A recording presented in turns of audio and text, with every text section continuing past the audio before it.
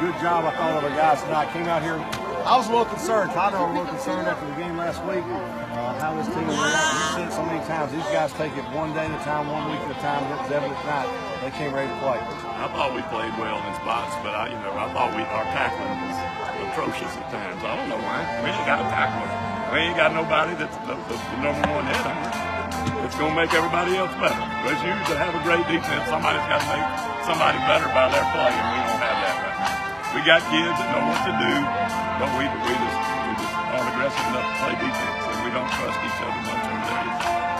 I was talking about the offense. You talked tonight about giving the ball to David Baker a lot tonight. David ran the ball. I think he had him 18 rushes tonight, over 145 yards. Good effort for him.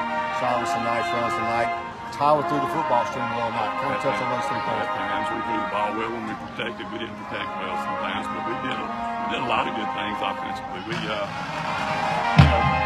I wish we could have run it 28 times. That would have better. We'd have got more. I wish we could have won another quarter and just ran them until they cramped up. But we can get better as a football team, but it's going to have to come from the kids.